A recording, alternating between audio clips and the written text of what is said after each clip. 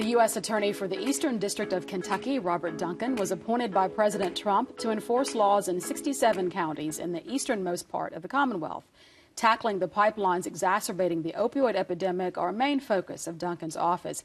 But he's also tasked with prosecuting federal crimes in the district related to terrorism, public corruption, child and elder exploitation, and firearms. And coming up, we have a conversation with U.S. Attorney Robert Duncan coming up on Connections. Thank you so much for being with us. Thank you, We Renee. cover a lot of ground. We talk not only about the opioid epidemic, but child exploitation, firearms, and these other issues and that you're tasked with looking over and prosecuting. So when it comes to the opioid epidemic in Kentucky, we've had some good news about the reduction in overdose deaths, but does that translate to the lessening of trafficking by whether they're more scrupulous means where it's just maybe doctors or through these other international means that we hear from China and Mexico? We have had some good results. You're right.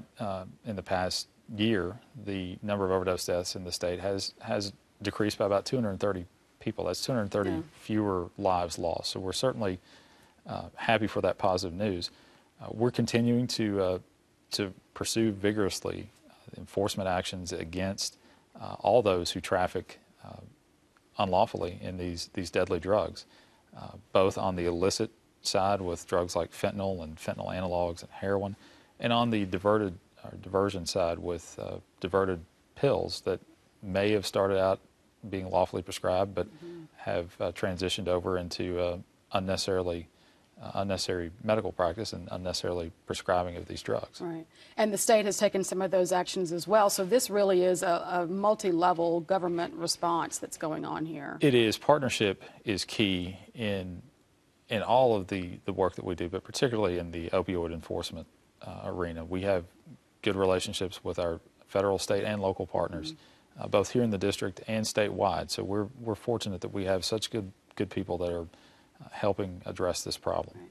Well, thank you for all the work you're doing on that front and so many others to help protect the citizens of the Commonwealth.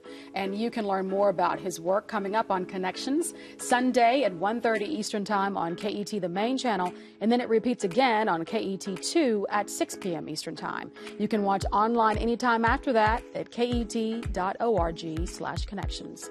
Hope you'll join us.